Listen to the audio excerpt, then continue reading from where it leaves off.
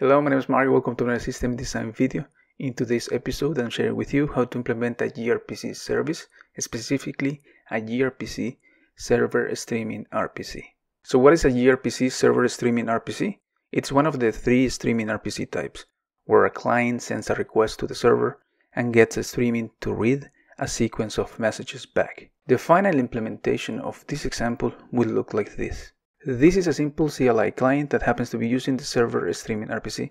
The use case of this example consists of a server that is streaming data to some clients. In this case will be a hypothetical wearable device that is measuring heartbeats per minute. Let's look at the code. As usual, the link to this code is in the description of this video, so feel free to check it out. The first thing that we need to do is implement the protocol buffer for this wearable service. For doing that, let's create a new folder called wearable. Inside this folder we create another folder called v1, and inside this folder we create a wearable service.proto. We save it, and because this is at least super similar to the user service, we're going to be copying that one over and we're going to make some modifications. First one will be the package will be wearable, similarly wearable here, similarly wearable here. You don't need to import the user proto because we are not going to be using it. User will be changed to wearable service. We're going to implement in a function called bits per minute that receives a bits per minute request and returns a bits per minute response. But the important bit here is this called the stream. This is the keyword for returning streams in gRPC. What comes next is implementing the actual messages for the two types that we're going to be using. Request will be using the same field, and response is going to be returning two values. One of them will be a uint32 to indicate the value of the heartbeat, and the second will be a second to indicate the second, or rather, not the second, the minute, to indicate the minute when this value was executed. After that, if we run buff lint, you will notice everything is fine. We run buff generate, and now we should have a few new files under gen, now wearable, and we have this gRPC that I have right here. This one is one of the important files that we're going to be referring to in a few seconds. So if we open it, I want to show you a few things. We're going to be looking for a type called server, which is an interface type that it allows us to indicate what we need to implement for the server that is going to be implementing the streaming RPC. So what I like doing when working with these types is just copy the values, go into the actual server implementation, which in this case is under examples server main. But instead of adding a new type like I did here, I'm going to create a new file that is going to be used for representing this new wearable service. So let's open a file. Let's call it wearable service.go. We paste this for now for reference, and we're going to be defining a new type, wearable server, a struct type that implements the wearable PV.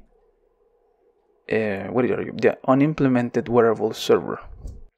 This is, like I mentioned previously, to keep forward compatibility with future implementations. Next, what we need to define is a function w wearable. We can rid of this wearable server called bits per minute that receives a request from wearable PV, which is this request. And next, the stream. Again, we're going to copy and paste all of this, and returns an error. For now, let me return nil.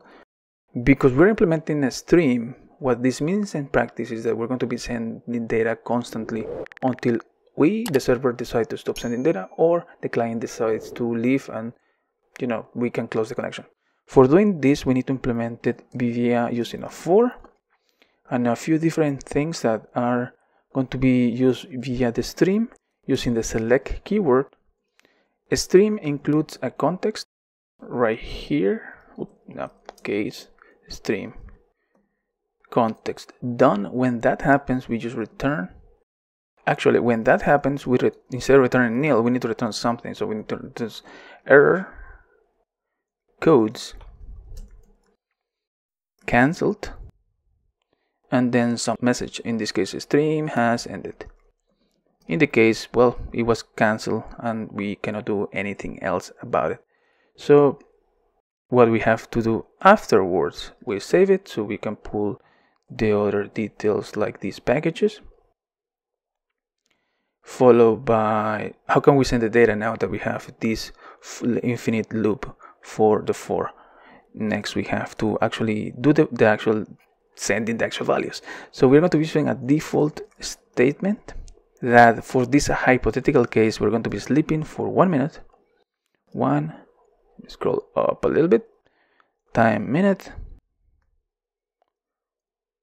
Then we're going to be generating some random value. In this case, just to keep it more or less, how can we just say, humanly possible, we're going to be adding the 30 and some other random value between 80. So that will give us some bits per minute that more or less as is real. Next, we're going to be calling this variable that we have right here. You call it stream. That is the one that is actually going to be sending the data. So a stream, there is a function called send. Where are you? Send a message that we need to send the data to the stream. And this message is actually the protocol buffer message that we defined before in the response. Okay, so we do a stream, send message, variable PV,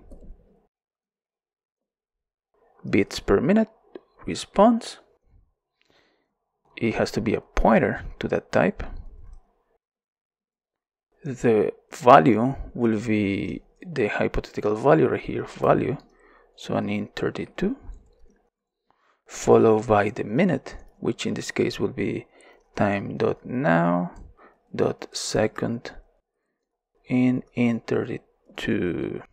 Okay, so everything seems to be working. There is a because it's supposed to be a uint. All right, so everything seems to be working as expected. Obviously, this one, if you, well, maybe you don't know about this, but this returns an error right here.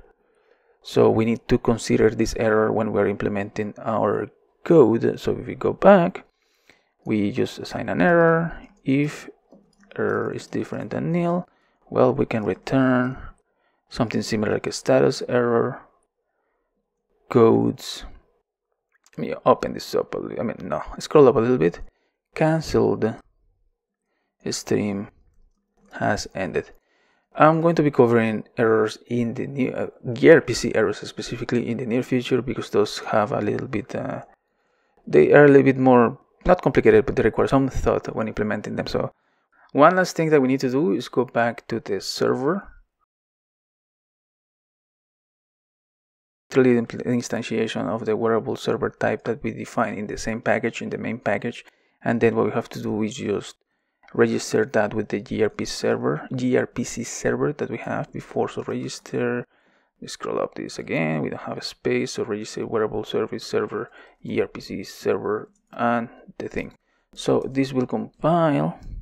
If we go ahead and we go run examples, server star, well, everything is going to be running. Now we need to implement the client, so let's do that.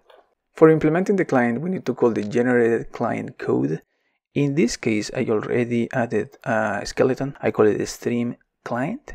And what this stream client has at the moment is a bunch of code that refers to just the definition of the CLI and those kind of things, nothing that is relevant to the gRPC server streaming implementation. So what should we do? Well, we're going to be copying a few things from the other client, and we're going to be calling the required methods that we need for this. So I'm going to be opening the previous client that I used before. We're going to be copying this over. It's not called user PV. We are not going to be using the PV. We're going to be using variable PV, new variable service client, and the connection. Okay, so everything seems to be working so far there. What comes next is actually invoke the connection, and for doing that we called client.bits per minute context background variable, the parameter that we're supposed to be passing into the server. In this case, it doesn't matter. We call it Mario for that, and the error. So this one, the one that I have right here called stream, is the one that I was referring to a while ago. That's the thing that we're going to be looping until we have the data that we need, or we want to exit and those kind of things. So okay, so we save. If there is an error, obviously we need to exit. So log fatal n client error. What comes next is, because we want to pull the data for until we have no more data or we decide to leave, we're going to be calling the function that is in the stream using a goroutine. For doing that, we are going to be also defining another for loop. We're going to be using the stream, and there is a function called receive that is right here that returns the response that we implemented in the protocol buffer in the gRPC service. Alright, so we go and call it receive. This is a blocking method, that's why I'm implementing it in a goroutine. So we have the value, error. If there is an error, we use leave, but also if the error is EOF of end of file, we use return. We use log fatal n in the case of receive, stream receive, just so we have some information. We don't need to return because it will exit anyways. And then what we have to do next, and this is more related to the way this CLI package work, is that there's a data here that probably you notice right here. So what we're going to be doing is updating for each minute the field with the value that we're receiving. There are 60 minutes in this graph, so we're going to be receiving obviously for each minute the value, and then reassigning that in the index that it corresponds. So we have int res value get minute equals a float, because that's what is expected in the data. Again, it's right here. So if we go back, float, let me scroll up a little bit, float value get value. We save this, and then we need to call lc data. Again, this has nothing to do with gRPC. This is how this specific package works. And finally we call render again. With this, what is going to happen if you scroll up a little bit is that it's going to be creating a new goroutine. It's going to be blocking until there is a new value being received, and then it's updating these slides that we have, and it's going to be re-rendering it again. What we have to do next is also support the context that is coming from the client, from in this case the stream client. So case stream context done. Oh, I'm missing the operator right here. So if in this case, right there, in this case, if it's finished, we can println, completed. If we compile this, it should be okay. I still have running my server. If I do a go run examples, streaming client. Now this is working, but now it's going to take 1 minute to actually show each one of the values. Let's do one more change so you can see this in action, but in practice it should be 1 minute because we are referring to using it per minute. For doing that, we're going to be going back to the implementation of the service. We're going to be changing this to second, and then we can rerun it again, and you will see the values being changed as we go, which is what I showed you in the beginning of this video. And that's it. That's how you implement a gRPC Server Streaming RPC in Go. Thank you for watching. I will talk to you next time. Stay safe and take care.